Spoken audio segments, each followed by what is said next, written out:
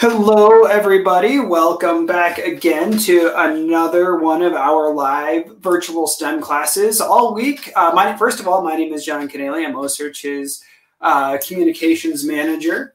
All week, we have been talking about everybody's favorite shark, Mary Lee, who happens to be the biggest white shark that we have tagged on the east coast of the United States. So, very exciting week, and we have an awesome class today about Mary Lee, about some of the things that she's taught us, specifically what she has helped us learn about the white shark life cycle. With me today is our education ambassador, Jen Cotton, who's worked really hard to put this presentation together. So thank you very much, Jen. We are so glad to see you. How are you today? I'm doing well. How are you? Good.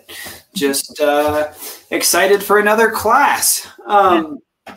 So do you want to introduce everybody a little bit better to what we've got in store today? Sure. So, you can't really hear OSearch without thinking about Mary Lee. She's been very famous for us as far as kind of creating a personality towards what these sharks are actually doing out in the wild. So, people she's been all over the news, and her Twitter's gigantic. She has so many followers. I think she has more followers than Chris does, right? Like, she's got so many. And so she's kind of put that character personality spin on the sharks. And I think it's really opened up a lot of doors as far as education and community involvement goes, and really just grasping everyone's attention. So we're very excited to talk today about Mary Lee and all of the pieces of the puzzles that we've kind of learned from her movements, as well as looking into the future as to where this might take us later. So with that, I just want to go ahead. We'll get started on the next slide. Yeah, absolutely. Real quick, though, everyone, we do have a comment box right below this video. So if you do have any questions, please leave them there, and we will get to them. The more on topic the question is, the better chance we have of interrupting Jen while she's talking to answer it right away. Otherwise, generally, we'll try to leave questions until the end. But certainly, please make sure you use that comment box. And I think with that, Jen, I will turn it over to you. Okay. And also to add with those questions, a lot of the questions that I feel might come from this, we will probably be answering in today's presentation, because it is kind of all tied together. So if it's something about, the sharks in general, or the life history or movements, it's probably going to be answered today within the presentation. But please don't feel shy to ask any of the questions anyways. So we're going to go ahead and get started a little bit with just some basics of the life history of these white sharks. So in 2012, OSearch and the crew went on an expedition off of Cape Cod. This ended up being one of our most important expeditions that we've been on due to us interacting with this big girl here. So this was what really began the research of the North Atlantic white shark study that we've been doing since then. So for the past 8 years, we've been really working towards this. Things that we were kind of looking into for that area, where are they mating? These are all questions that we have since been able to answer, but, where are they mating? Where are they giving birth? Where are they really foraging, or kind of just, swimming around looking for food? Where are they gestating? So where are they, going through the process of their pregnancy? And all of this kind of led us to a lot of the places that we've gone because of the movements that we've been able to follow from Mary Lee. And a few of the other ladies, but Mary Lee was really the big star here. And this is all part of the white shark life cycle. So, they can have up to 8 pups at a time. That first year, they're called Young of the Year, which we're going to look at here in a little while. And they don't really mature until they're about 20 years old. So they go through a very long process of growth until they're actually mature, which means that they can reproduce and carry their own young. And then they can also live to be over 70 years old. So they're not quite much, very different than actually humans in the way that we kind of go through the process of aging, if you were to look at it that way. So it can be around quite some time, keeping the ocean in check and keeping it all in balance. And that's why it's so important for us to know a lot of this information so that we can help them reach that level, you know, where they're that 70 years old. And also to have all of those little pups. So if you want to click the next slide. So that was what our intention was, right? We were going there to look at just some of this information. We didn't really know a whole lot, and then we get Mary Lee. And that's really when everything started to change. You know, this says it all, the fin that changed it all. I mean, her fin's so iconic too, with that little chunk taken out. Everybody like recognizes that's Mary Lee. And she was one of the largest, or she is the largest shark that we have tagged. We really didn't know the lessons that Mary Lee was going to teach us when we tagged her back in 2012 in Cape Cod. And, you know, she's kind of just shown us a lot of information that we're going to get into here next. So on the next slide, we actually have a video all about her. So you can, if you're not familiar, we have a little more information about Mary Lee for you.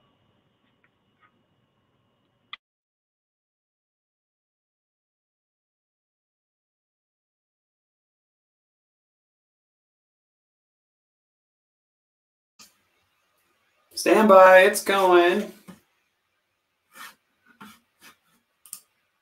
We'll let that play for a sec. Jen, can you still hear me? Yeah, I can hear you. Cool. I don't know why the video is taking so long to play, but just for a little, while we wait for it, just for a little bit more background information. So OCEARCH started in 2006, 2007, and was working mainly in like Mexico and Chile, Brazil, other places in the world before coming to the East Coast where Mary Lee was tagged. Specifically, right before Mary Lee was tagged, the ship was actually down in South Africa, where we tagged lots of big white sharks. And so it was really cool to come from all of these big white sharks in, you know, Guadalupe Island, Mexico, South Africa, some of these famous places to see white sharks. And be able to come to the East Coast of the United States in Cape Cod, which is where Mary Lee was tagged, and, you know, see similar things. I don't know why this video is not. There it goes. So let's take a quick look at the day that Mary Lee was tagged. Head that way, I think, for that night. What do you think you're halfway between? Right here, some lights was coming this one right here. Yeah. She's turning at you, Brett. Yeah, Greg, we are all green here. We are a full go. Big, and sure. We're going to go to this side. Right here.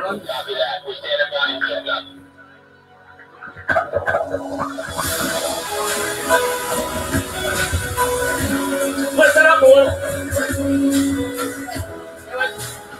We're going to go to this. You know what? All right,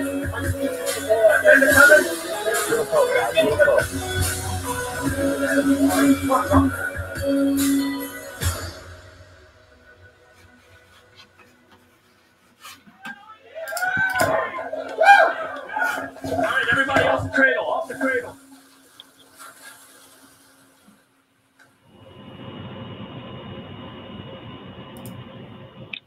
So, you know, something that really stands out whenever I watch that video is that, you know, don't fear the fin, replace fear. Mary Lee really helped us do that by having the Twitter page and interacting with everyone and answering everybody's questions about sharks and having that personality to her. You know, the areas that she travels to, she's just a beloved shark there. So I really love that that's what Mary Lee has done for the public opinion on sharks, let alone the science that she's actually shown us. So we're going to look here at her track. There's a lot of things there. As you saw, she traveled over 40,000 miles in just 5 years. And a question we get asked a lot is what happened to Mary Lee, and I think I'll just address that now. You know, their trackers have a battery in them, and it's a battery, so it only lasts so long. So the chances are is that her battery just, you know, ran out of juice. There's nothing wrong with Mary Lee. We have hopes that she's just out there enjoying her years, you know. So Mary Lee, nothing happened to her. Please don't worry about that. I get asked that all the time about what happened to her, and it was simply just a battery. One thing I like to tell people is we see sharks, a lot of the sharks on our tracker, display what we call philopathic behavior, meaning they go to the same places year after year. Now, female white sharks, as we'll learn here in a sec, their tracks are a little bit different. They're not as precise year after year like we see a male shark could be in pretty much the exact same place 1 year after he was tagged, but they do have a slightly longer migration loop that they tend to copy. So what I like to tell people is we do suspect she's out there alive and happy and visiting all of her favorite spots. So if you go onto the tracker and find out where she was at a specific time, you find the tracker the day, like today, May 14th, there's a pretty good chance she could likely be in that area. So it's just something to think about. That's one thing that I like to tell people. Even though we don't hear from Mary Lee anymore, we can still make some guesses as to where she's at. Yeah, that's true with most of our females. You know, like Catherine, Labor Day, she pings in at the same exact spot for like the past 3 years. I always joke around that that's her Labor Day, you know, vacation that she's going to. But yeah, they are very, you know, they have these routines that they do, which is really what's helped us establish a lot of the spots that we are visiting because of this pattern. So, I mean, and it's very apparent when you look at this track. So Mary Lee, you know, she really likes the area that we are called Low Country. We've been on a bunch of expeditions out to Low Country because of Mary Lee's movements and what Mary Lee has shown us. She goes all up the East Coast, pretty close to shore there, and she will go through to New York, which is something that we're going to look at next. And actually one of my favorites is when we're looking at the baby white sharks. I love that expedition. It was so exciting when they tagged that first one.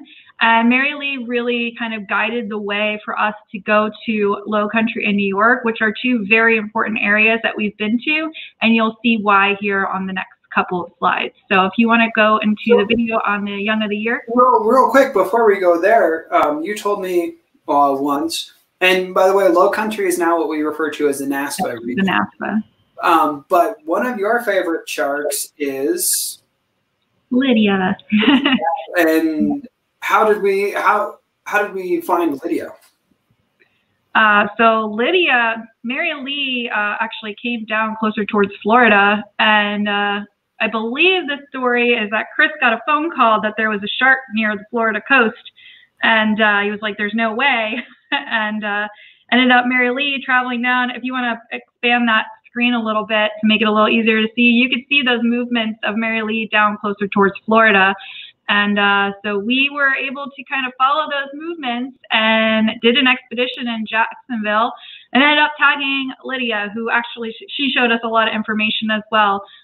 So Mary Lee's opened the doors to help us find so many of these different spots for us to locate these white sharks. And Lydia was the first and only, as of now, female great white that's been tagged here in Florida. So it's pretty exciting, and it's because of Mary Lee's movements that we found.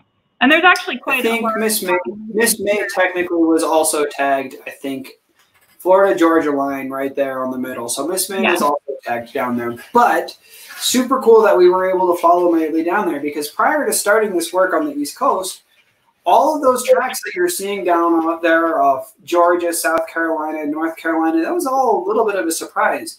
It was definitely known that white sharks hung out, you know, in the Cape Cod, Nantucket, that area. The scene of, that's where Jaws is set, Martha's Vineyard and whatnot. So that was kind of known.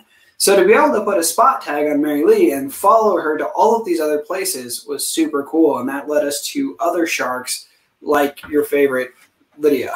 And not only Lydia, we followed to possibly an even more important discovery, as you were just leading into, or helped to discover, not our own discovery, but we helped to discover what you started talking about in terms of pups. Do you want to lead us into that? Yeah, and just one more thing with the movements, that NASPA region, there's so many sharks there, and Mary Lee really is the one that brought us to that part.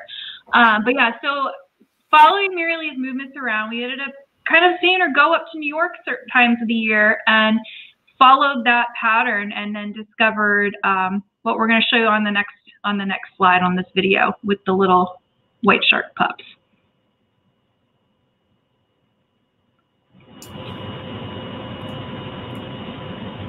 Or baby white, man. You can't find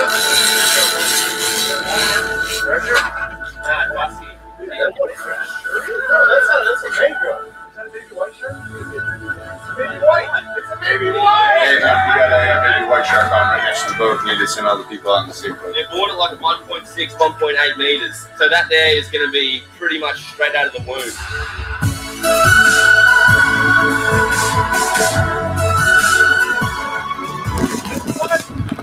White shark.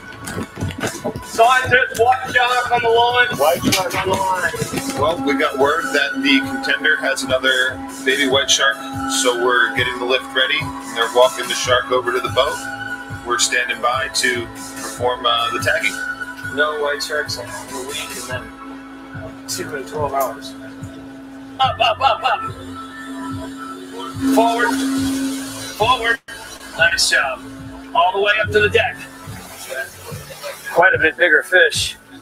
So we caught the fish last night was 142 centimeters. We're trying to do some research. It might be the smallest white shark ever tagged in history. And that, you know, if you believe the birthing site is May or June, that means that the fish could have been as little as 2 months old. This is clearly a much older fish than the one we captured last night. It'll be interesting to see what the science say, if they think it was just born a little earlier this year, or perhaps this is a 1-year-old fish or a 2-year-old fish. We'll have to dig into the science a little bit to understand that. It's significantly bigger than the one last night, which was clearly a young of the year pup. And this is a male. This is the first male shark we've caught, and I believe that will be spot tagged in North Atlantic history. We have 6 females, white sharks tagged, and this will be the very first male. Right, everybody have the lip except for Brett. So now we wait and let the shark wake up. We like to let them spit the hose out of their mouth on their own, because the hose is pushing water through their gills right now. So when it's underwater, it creates like a venturi, and they just get this really great flow. Now he's swimming. Oh, he's swimming. Fantastic. There he goes. Yeah, Hudson. Good luck, old boy. There he goes. Oh, excellent. Swam strong, huh? Yeah. Way to be patient, bro. Very well done. Oh, this is so hard.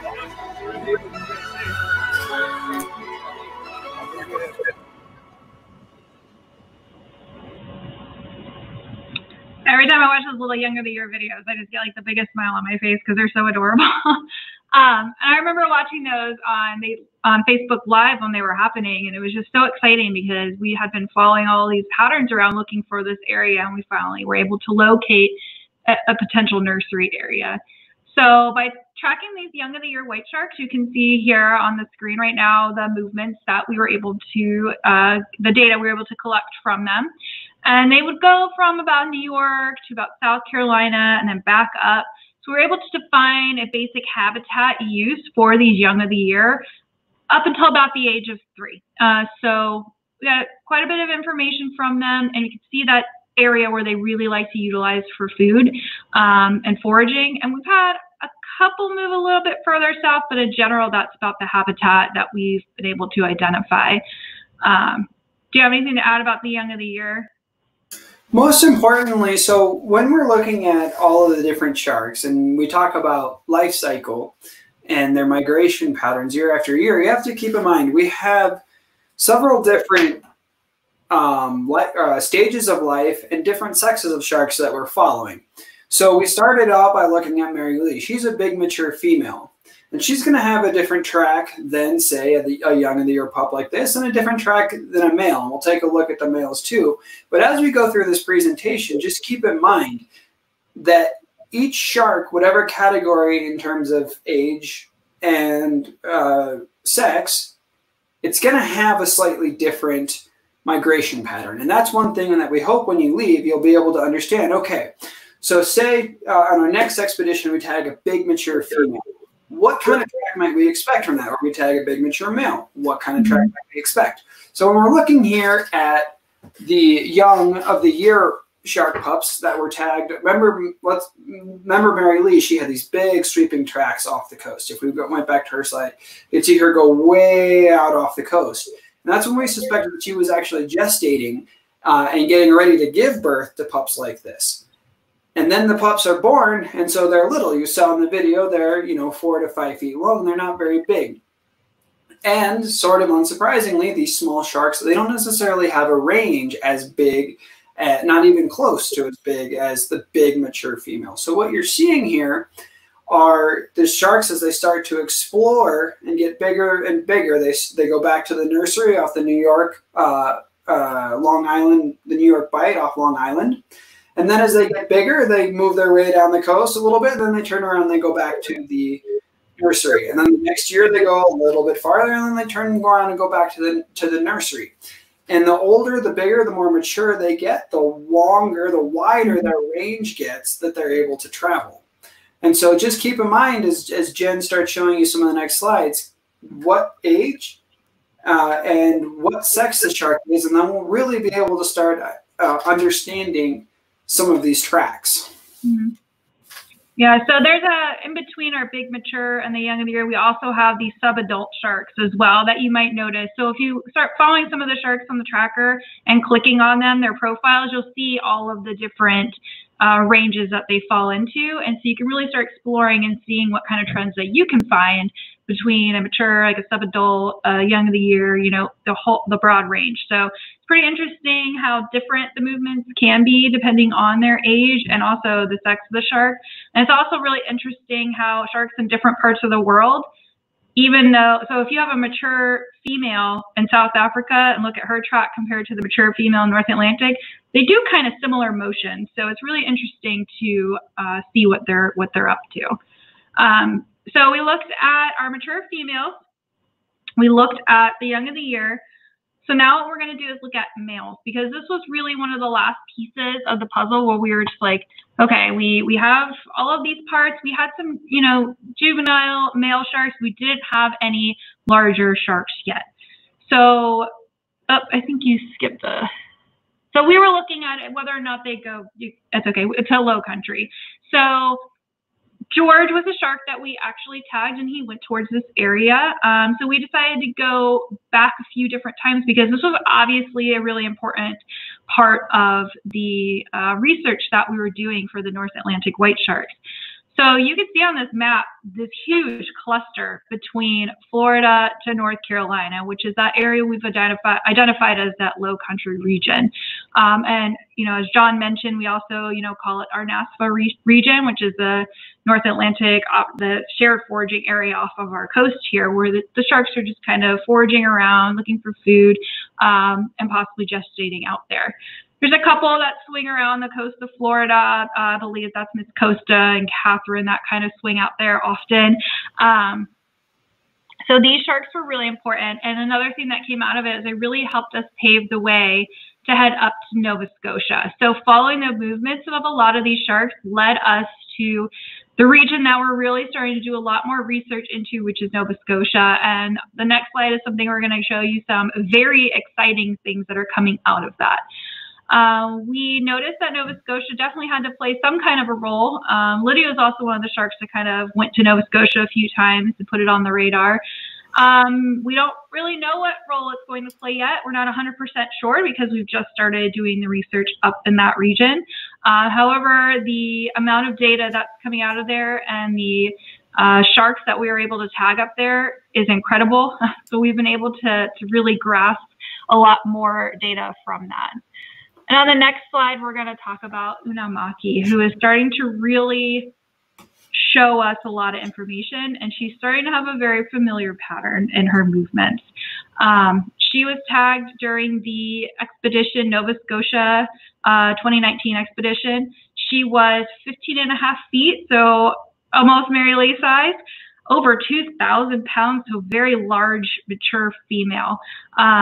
And she really has some big shoes to fill. So she is this big girl on there that's starting to show us a lot of new information. And we're going to kind of watch a little clip about her and her tagging and some other information.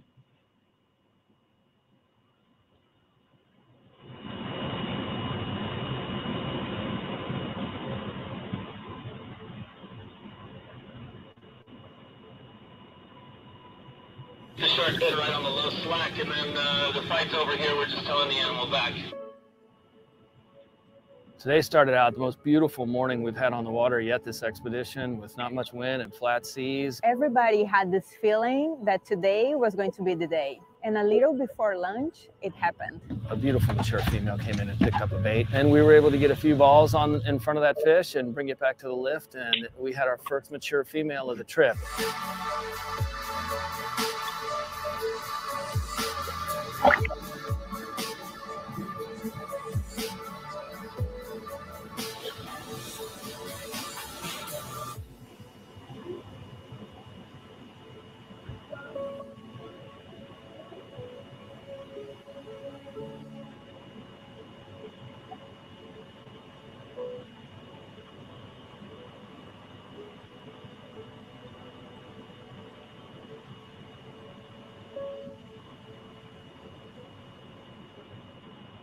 It was SeaWorld's turn to name a shark, and we wanted to give that name away to the indigenous people of this area. Unamaki is what the indigenous people, the Micmac people of the region, call this area. It means land of the fog.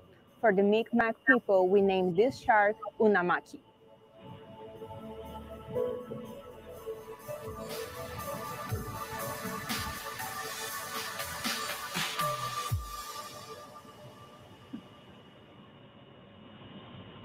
So as you can see, she is a large girl. She was a very big female mature shark.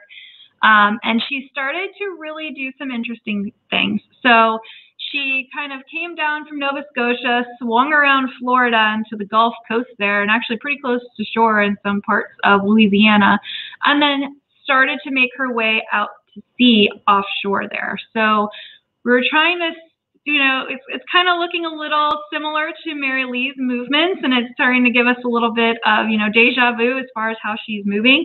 You know, is she pregnant? We don't know. So it's going to be interesting to see where she goes from here. Is she going to head up to New York, you know, to the nursery area?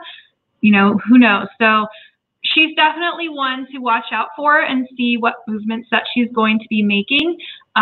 You know, I would definitely, if you're not familiar, look at the Mary Lee movement and see where she's gone similar times of the year, and see if maybe you can make some predictions as far as where you think Unamaki might go based on that information, as far as it being another mature female white shark. So, John, do you want to add anything? I think I want to jump over real quick, Jen, if you're okay with it, over to the tracker and take a look. So remember, we've been talking about the different migrations of each shark. So if I'm going to pull it up here really quick. Hang on.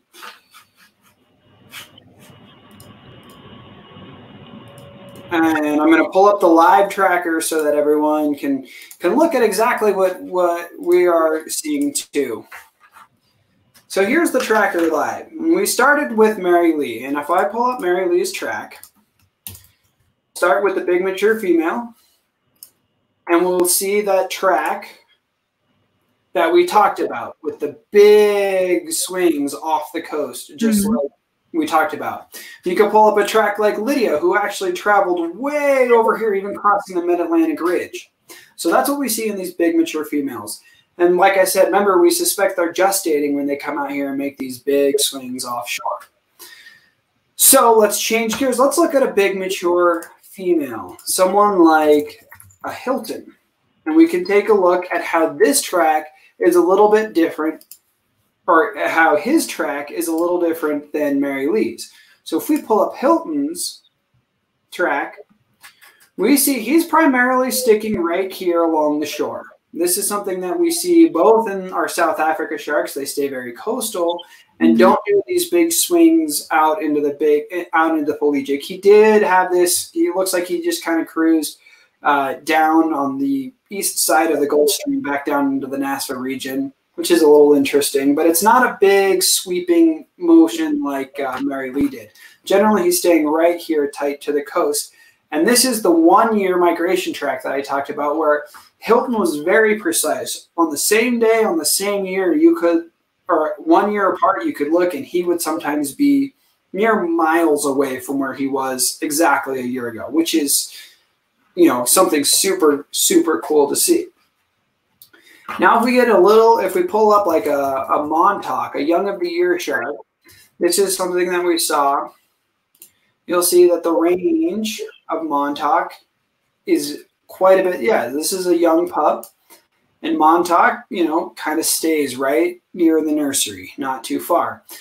Very interesting shark to take a look at also. Another young shark is Caper, a newly tagged shark up in Nova Scotia.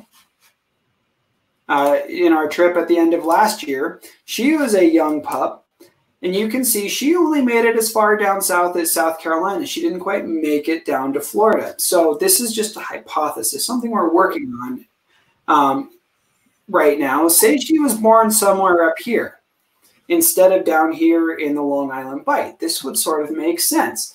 She is, exploring her territory a little bit farther each year. This year, she only made it as far as South Carolina. But we have seen sharks we've tagged up in Nova Scotia, like Unamaki, all the way down here in the Gulf. So maybe as Caper starts getting bigger, we'll see this range increase. And she starts making a little bit farther each year. Definitely something very interesting to keep an eye on as Caper gets bigger and older. But you can see, this young female has a much different track than the big mature females. And so this is what we refer to by the life cycle, the migration pattern of these sharks. And all of the more data we collect, the more we'll start really being able to dial in some of these things. They're all kind of working hypotheses right now, but they are really coming together. Every shark we tag has the potential to lead us somewhere new. And a shark like Brunswick, for example, who we tagged last year, he did show us. It was very exciting to watch him travel all the way up here into New Brunswick, which is something we've never seen before. But you can see this, he's a subadult male, but generally staying very close to the shore, just like we see males. So, moral of the story, each different shark, age and sex, they're going to have a slightly different migration pattern. And the more data we get, the more we can start reinforcing our thoughts on this. And the more sharks we get, the more chances we have to explore and see something exciting and brand new like this. What you're looking at here, what Brunswick is showing us, even though he's a younger shark, could be very close to the full migration pattern, the full migration range of a male white shark in the Northwest Atlantic. If you look at his track overlaid with Hilton, Hilton comes over here into the Grand Banks area and then down into the Gulf up near the Panhandle too. So that's another shark who could be showing us very close, if not the complete migration range of a male white shark in the Northwest Atlantic, which is something super cool. Something, before we tagged Mary Lee, we wouldn't have even had the slightest idea to look for. So all really cool. And we encourage you all to jump on the tracker and explore these things with us, learn about these things with us, because that's why the tracker is there. So just something I wanted to bring up and show live on the tracker. Can you leave that up really quick? I want to show them a couple of other things that they can. So while you're on here, so, a lot of schools will do something like adopt a shark. Let's see where they're at. But you can really take that to a whole nother level. So if something you can do is pick a shark that you might want to be interested in. I suggest, like John and I have been saying all day, to look at a range of the sharks just to kind of compare and get different data points and where they're going and maybe why they're going there. But on the tracker, you can see seafloor features. Like you could see some little, like the continental shelf on there. You can see the continental slope. So you can identify areas where they're actually specifically hanging out. And something that I do with my students is when they do pick a shark that they're going to look into, they have to look at the areas that they visit as well. What's going on there? What kind of other fish are hanging out there? Is there a seal population? We know white sharks eat seals, but they come down here to Florida and we don't have them. So like, what might they be doing when they're in certain areas? So there's a lot more to it than just, let's look at the shark and where they're at. They show you a ton of information. John brought up the Gulf Stream, looking at currents and different areas that they're interacting with really tells you a lot about what they're doing. So you can go into very great detail looking at just this data set of information and seeing where they're going and why might they be going there. The why is really the important piece. You know, we're not just following them around. We're like, why are they there? What are they doing? That's how, you know, we're following Mary Lee. Why is Mary Lee going up to the specific area?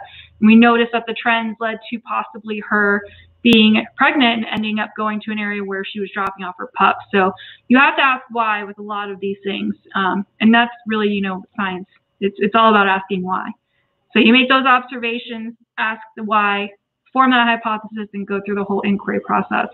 So I definitely recommend looking at the tracker from a different perspective than just where's my favorite shark at today. It's a very valuable tool for education. And with that, we can go to the next slide because that's kind of what the whole point of the next slide is. You know, Mary Lee really inspired us to dive further into a lot of this information. And as an educator, those large sharks like Mary Lee really was a goldmine for me to pull my students in and grasp their attention. So she inspired us to educate and enable students like all of you watching today to really dive into science and to see what's going on and hopefully allow for us to have those future ocean stewards and explorers. And she also kind of inspired the education program to really get rolling. You know, once we had all this data and this information, we're like, man, these are such cool tools that we can use in the classroom. So normally we have an activity for you to do, but for this week specifically, we really just would like, you know, we think that going onto the tracker and looking at it with a new pair of eyes will help you open your mind up to, you know, STEM as a whole. Like, what are these things showing me? And in our education tab, all of our STEM education curriculum is available for download. So if you see any kind of interest in the tracker, like, oh, I see that they're going in this one region, we usually have an expedition packet for that region that you can look at. If you're interested more in, you know, oceanography than just, you know, a biology standpoint, we have that on there. If you like math, if you like chemistry, if you like social studies, all of those topics are available for you to download. So today, you know, just like Mary Lee exploring all around, we're kind of urging you to explore and see and find your interest and passion in the things that we have available for you. And it's all free for download. So just whatever sparks your interest, you know, roll with it. And I think that is it. So a couple of questions as people were using the comment section to ask questions. How come we aren't able to retag Mary Lee? So I've heard Chris use the phrase, it's like finding a needle in the world's largest haystack. So as much as we would love to retag her, finding sharks, you know, the first time is actually fairly difficult.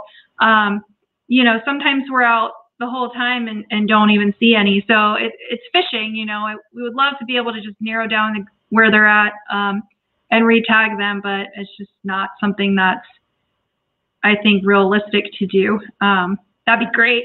We would love to have her again. But I think we have the second coming of Mary Lee here with Unamaki, which will be exciting. Another question, when you're talking about pups, is how many pups does a white shark give birth to? Like up to 8 is the number that we've been thrown around. Well, so I think it can be 4. There was actually a white shark off Japan who was 14. Yeah, it was upwards of 14 or more. So it's a pretty wide range, and keep in mind these pups are 4 to 5 feet long, so anywhere from 4 to possibly 14 sharks in the womb, and they're 4 to 5 feet long. So that's a lot to be carrying. That's a lot to be carrying around. Andrew asks, so after we tag the shark, obviously we put it back in the water, correct? Yes. Yeah, the whole process only takes 15 minutes. We run, you know, salt water through their gills the whole time so that they are having, you know, dissolved oxygen pumped through their gills and they're able to breathe, and then we release them back into the water. Yeah, we wouldn't be able to track them if we didn't obviously let them go. I'm scrolling through here looking for other questions. If anyone else has any, now is the time to jump in and use that comment section right below to ask your questions. As I'm scrolling through, making sure we didn't miss any that you didn't already talk about, because there were some questions that were asked that you pretty much answered right away. We see a lot of people checking in from all over the place. We're glad to have you from, everywhere from Pennsylvania to Florida. So huge range of people there. Oh, we get some very exciting pings down here in Florida. Yeah. Quite a few. So Karis asks, and this is a good question. Sorry, Karis, I hope that's how you. Are you there, Jen? Did I lose you for a sec? No, I'm here. Okay. Karis, sorry. I hope that's how you pronounce it. Are white sharks pregnant for 9 months? That is a. Do you want to answer that, or do you want? 18 months, correct? Well, that's one thing we're really trying to zero in on. It's not. We're hoping that some of our research that looking at things like hormones and some of the blood work and whatnot will help start answering those questions. We used to think it was about 18 months. Yeah, that's the number I always hear thrown around. 18. Yeah, now we're sort of reassessing, but it is longer than 9 months, like you are asking, and that's why you see. That's why a mature female's white shark is a little bit harder. A mature female white shark strike is a little bit harder to predict than a male. Males obviously don't get pregnant. That's why they can go up and down the coast yearly, and Hilton can be in the exact same spot 1 year apart, more or less. Whereas a Mary Lee, if she does get pregnant, she does have to get pregnant and gestate, which will throw off her track and makes it a little harder to estimate where she is. So we are working on a number for how long white sharks are pregnant for. And right now we suspect it's near 18 months, but maybe not quite that long is now some of the thinking, but stay tuned as we really try to dial that in. What S. Tomasi asks, what does spot tag mean? What does spot stand for? And actually, that's a very good question that I don't know the answer to. Do you? I would assume satellite positioning. Something like that, yeah. Guessing it. But essentially, for those of you who don't know what a spot tag is, that's a tag we mount on the fin and is what basically connects the shark to the tracker. So when that fin comes above the water, it sends a ping or a detection up to the satellite, and then we can display it on the tracker. And they have a battery that's supposed to last for about 5 years, which is why after 5 years, Mary Lee stopped pinging. But good question. I wish I knew the answer to spot or what spot stands for, but I don't. Jen, how old is Mary Lee? How old is Mary Lee? I actually don't know that answer to that one. She's mature, so she's over 20 years old. Yeah, so another tough question that similar to the gestation, keep in mind, we're still working through all of these things. Right now, there's no exact way to necessarily age a white shark. We do know that they can fall into categories young of the year, sub-adult, and adult sharks. And adult meaning that they can reproduce. That means they are mature. And we suspect that they hit maturity around 18, 20 years. That's kind of the thinking right now. But just like a lot of people try and estimate age and maturity by length, which isn't always the most accurate. So if a shark is, say, 12 feet or longer, it is mature. Well, you know, keep in mind, there are short people who, like short humans who are mature. So why can't there be short sharks who are also mature, capable of reproduction?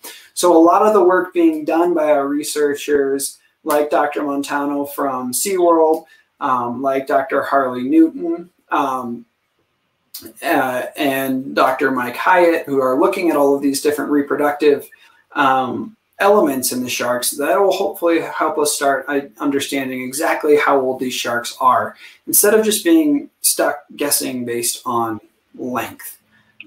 So Mary Lee, I mean, if I had to guess, I preface this as a guess, she's probably in her 30s when we tagged her, maybe. Yeah, she was quite large. So. Yeah.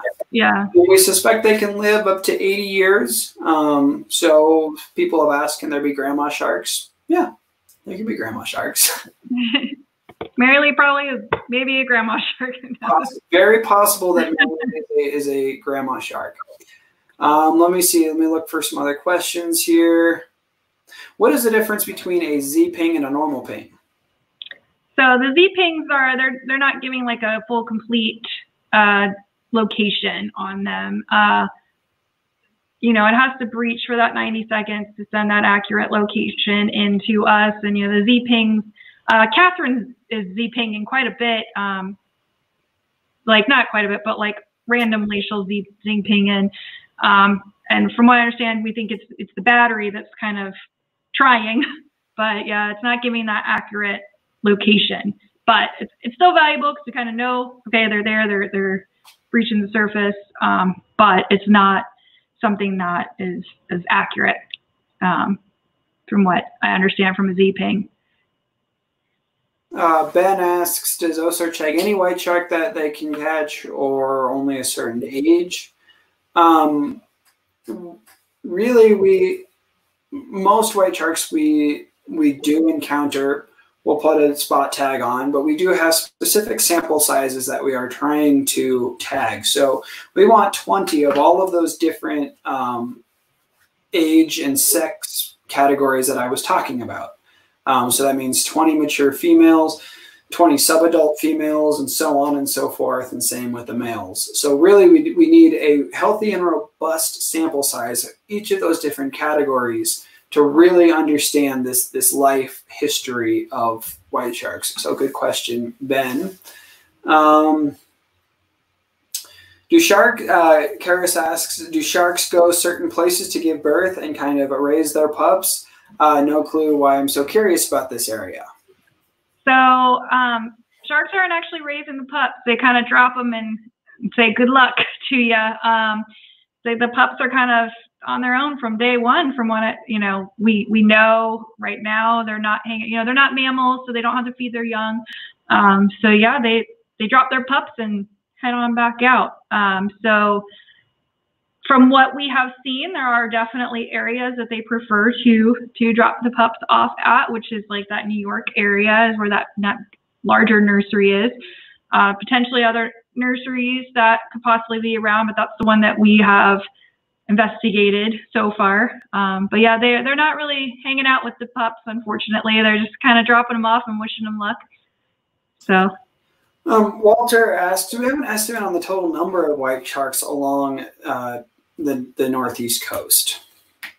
I have not heard a population estimate being published. I have not heard of a population paper being published either. What I think the thought is right now is that the health of the population is actually improving, so that's a good thing.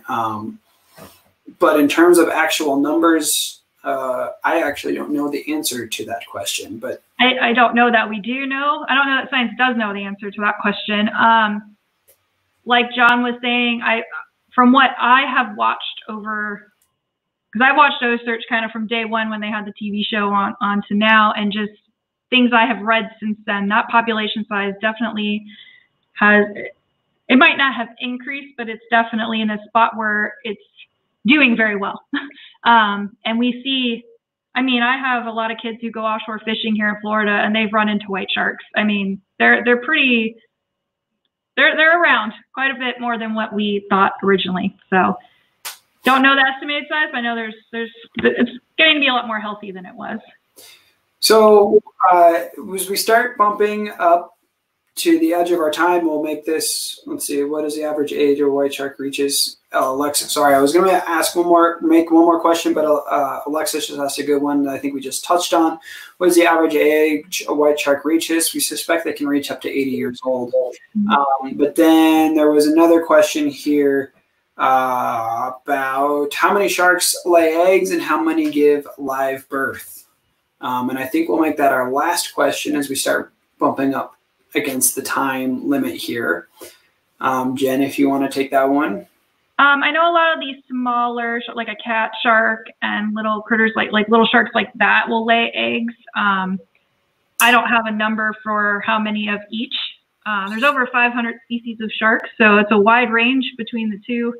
you know, but I don't have specific numbers for how many lay eggs versus how many give birth. So it's an interesting question. It is an interesting question. Who asked that, Tomasi? Because in some way, like sharks are fish, fish do lay eggs. Well, what's interesting is, so all sharks come from an egg, but one of the biggest differences, perhaps the most important difference is where that egg hatches. Some of the eggs actually hatch inside the mom's womb, and then the shark gives birth. So it's like the shark is giving a live birth, but really it was raised in an egg that just hatched inside of the womb. And others do lay eggs that then hatch in the wild. So there's a couple different variations of those, but those are the two biggest differences in terms of how different shark species give birth. So definitely an interesting question there. A lot of the cousins do, like skates and rays, you know, those little mermaid purse. Those are similar to some of the ones that the shark species do. But yeah, not sure on the divide there of how many. So I think that we're kind of running out of time here as we bump up against the 15-minute mark. But I do want to say thank you very much, Jen, for joining us today to talk about Mary Lee and everything that she helped us discover. I mean, she really is that thread that, you know, you pull on and it really starts unraveling the rest of the mystery a little bit.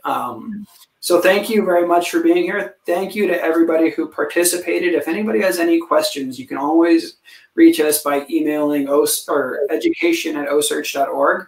Yep. Jen, where can they, you want to mention one more time where they can find all of the wonderful STEM curriculums that you've helped develop? Of course. So when you go to just the osearch.org, you click on, it's changed since, I think it's programs, and then you click education. Yeah. Yep, so programs and education, and then all of the packets are on there, as well as our expedition packets that we have had.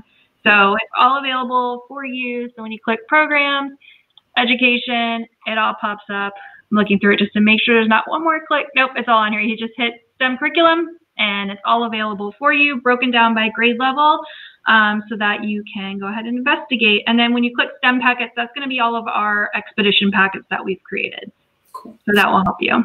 Those are more regionally located. So if you live, you know, in South Carolina and you want to look at our Low Country and NASFA packets, that's going to really relate to where you're living. So it's pretty cool how we have those broken down as well.